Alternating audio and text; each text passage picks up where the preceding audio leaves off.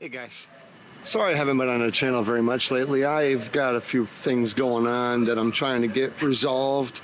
I don't talk about my house on the channel because it's quite irrelevant to motorcycles, but I have a very old house.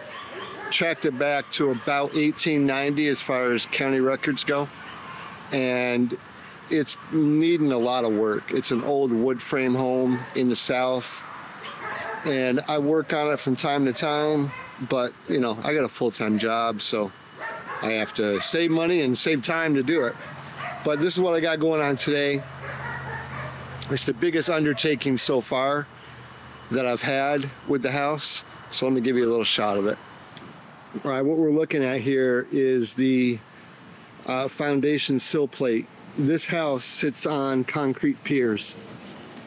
Now, it's a two-story house. It's very big, very old, very heavy. And this beam that goes across the bottom that sits on the concrete pillars is toast. You guys are not helping. Get out of the way. Leave it.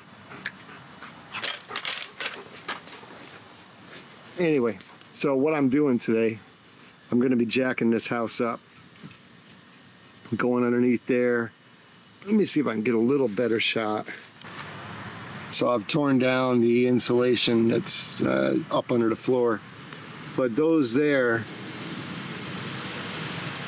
that's one of the floor joists that goes from the back of the house to the front of the house, a 30-foot span. I'm going to support those. There's one there, there's one right here. So there's another one or two that go to the outside corner of the house.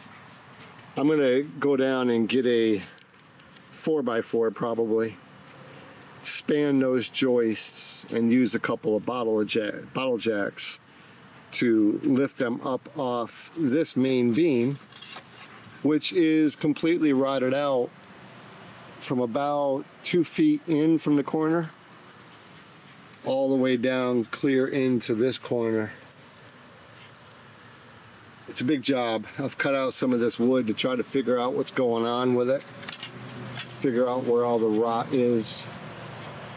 You know, I guess when you're going to be dealing with wood that's well over 100 years old, you're going to get some of this. So anyway, my plan is to get the weight up off the sill plate, this part right here, the sill beam, get the weight up off that. I gotta support the outside wall, probably do that with a couple of 2x6s, span those openings. This is not a traditional structure where there's a 2x4 stud every 16 inches. There's a beam that looks kind of like this, a big fat beam that runs up the house. The whole distance, as a matter of fact, goes all the way up to the roof and down. And the joists tie into it. You can see here that the joist is notched. Somebody in the past has tried to jack it up. You can see right there where they have used some wood to prop it up because this sill beam was rotting out. I don't think I can show you, at least not very well. It's kind of hard. It's all rotted out in there. So I'm going to replace that with dimensional lumber. About the best I can get right now is 6x6. I don't know what size this was before it rotted and cracked in half. I can put my hand, but originally it was here to out here, you know, one piece. Anyway, I'm not even sure what I'm trying to say, but I am going to be busy on this.